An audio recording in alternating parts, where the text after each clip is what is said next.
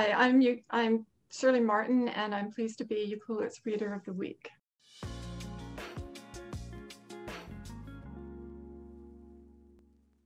I'm a writer, and these are some of the books I've written. This one here is called A is for Amphitrite, and it is actually an alphabet book about our beautiful wild Pacific Trail. And so it actually features my photography, except for a few photos. And the thing about it, it's actually interesting because it's an alphabet book, but it's kind of taken off for all ages because a lot of people like it as kind of a coffee table book, but it's also fun to read with kids and read the alphabet and all the things they see on the Wild Pacific Trail.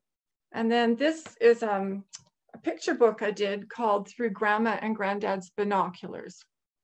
And it is actually inspired by the view out my window and looking through the window at all the things you see within Ucluelet Harbor. And my grandchildren usually, when they come to visit, run in the house and grab the binoculars because, you know, we see so many amazing things. And the illustrations are actually lovely, and they are done by my illustrator who lives in Paris, France. And I met her online, which is kind of funny, but she's a really talented artist. And so now I've started collaborating with her. What was my favorite book as a child? Okay, that's a really tough question because I was an avid reader and there's so many books I loved. But well, when I was little, I was really excited about the Pookie books, and those were some of my favorites. I also loved Swallows and Amazons, especially We Didn't Mean to Go to Sea. I love that book. And I especially loved that it was a series.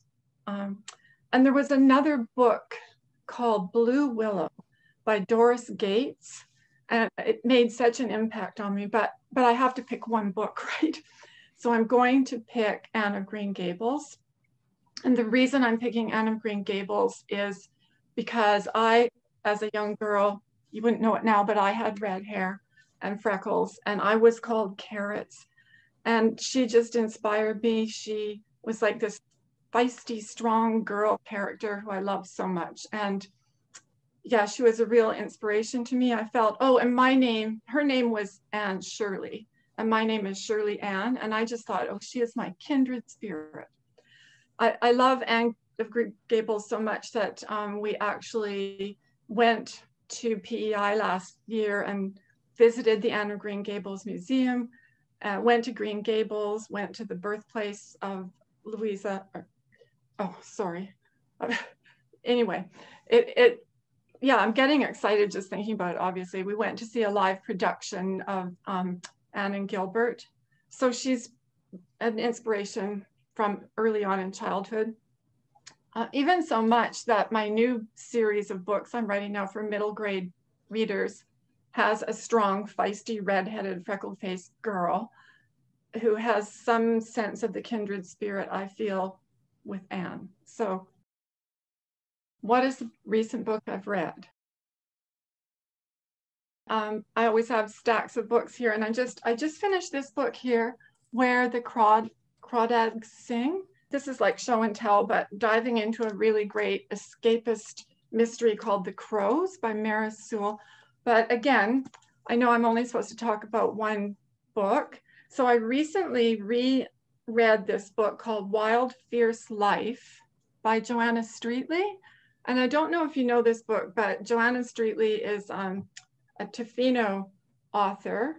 And it's a beautiful story. It's actually a collection of stories she tells about encounters, dangerous encounters on the West Coast, including encounters with wildlife and almost drowning and dangers when she was kayaking.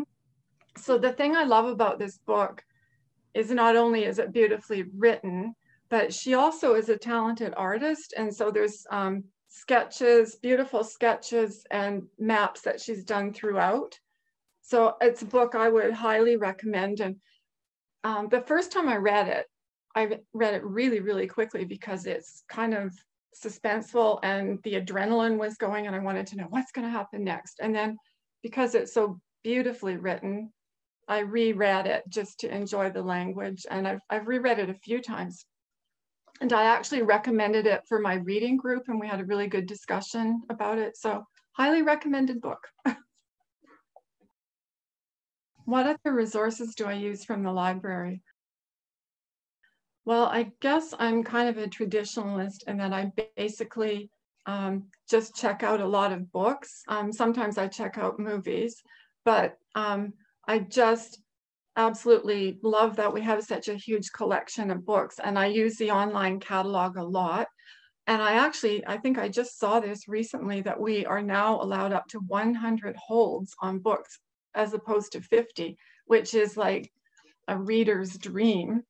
So I know that the library offers lots of other options too. And it's great for people who don't have a computer at home to go in and use computer and so many other things like No BC. I have used No BC. But basically, I just love that such an access to books.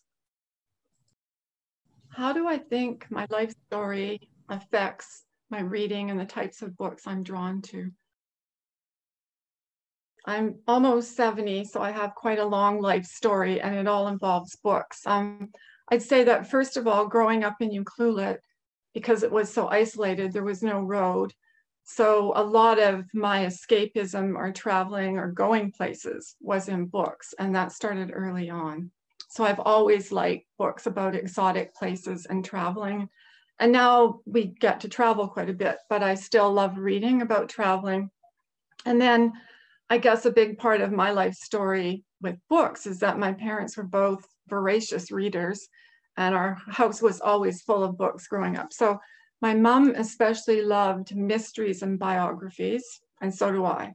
My dad, who was most at home out on the water or out in the woods, loved adventure stories about the great outdoors. And I love those kind of books too. I love books about sailing and even mountain climbing, which is hilarious because I have chronic vertigo, but it's a way I can climb mountains by reading about it, like any sort of adventure story, which I guess is why I like Joanna's Wild Fierce Life so much. And then I guess, well, when I went to university, I majored in English, but I also took a lot of psychology and anthropology and archaeology courses. So that caused me to branch out even more. Told you it's a long story, right? And so I just feel like my parents' love of reading instilled that in me. And I love that my kids and my grandkids love to read. And now, further into my life story, for many years now, I belong to a reading group. And so that has caused me to branch out more in my choices because we all recommend our favorite genres. So now I'm reading a lot more fantasy, which I didn't used to read, and a lot like biology. We have a lot of biologists in our group. So yeah, you can just go on forever and branch out more and more and more because it opens a whole new world. What does the library mean to me? I love our library. I love libraries, and it's hugely important to me. A library means possibility to me because, you instantly go in there and there's so many possibilities of portals into places and journeys that you can visit and learn about. And also it means community to me because this library I've been going to, well, the Ucluelet branch has been in different buildings around town, but it's always been the Ucluelet branch. And I started going as a very young child when my mother volunteered in the Ucluelet branch. And so while she was at the desk, doing her volunteering, I was going through books and getting to choose books. And then with my friends growing up, it was a really big deal to go every week to the library, get our new bag of books. It was all exciting and we'd talk about the books we were reading. And still, it's just a place of community and possibility. I just love our library. We have a great staff and yeah, just love it. How does the library support my writing? Well, I guess the biggest thing is that the library provides a sheer, huge volume, no pun intended, of books. And I think to be a writer, you first need to be a reader. I think it's the most important thing about being a writer. And I feel like the more I read, the more I will improve my writing.